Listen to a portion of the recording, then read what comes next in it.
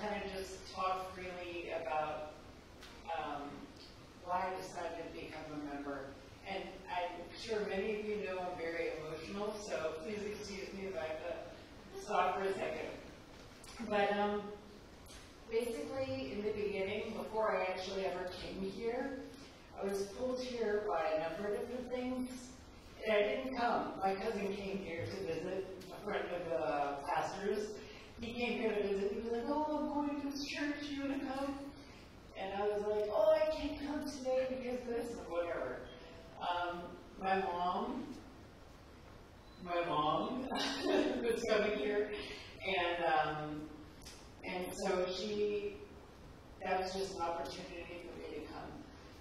There was also an opportunity where Jason was playing here one time for a concert, and I always loved to hear him. And the pastor spoke about something that was just very expansive and universal, and that's just all I'll say, but I was just like so moved.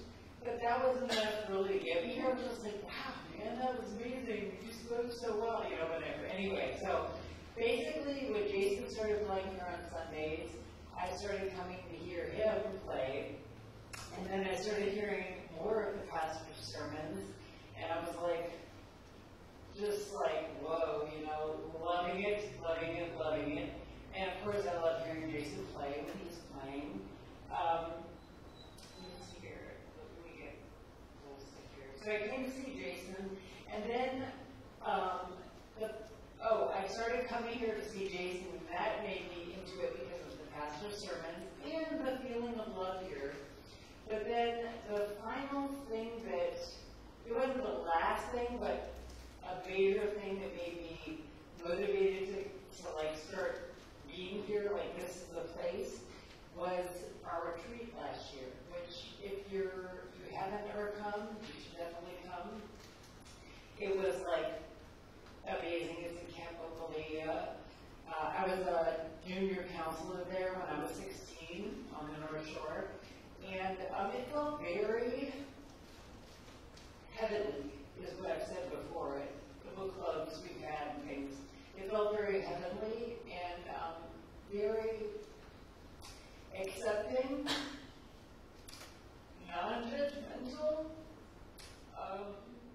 Everybody was just accepted as they are, which I loved.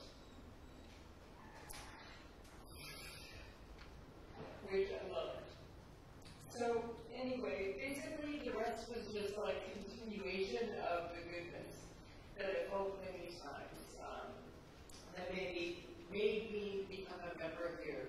My kids also love coming here to Sunday school and everything like that, but that's just basically my story of why I decided to come here. The final thing was that retreat, and it just continued on with goodness from there. In this human life, it's not perfect, but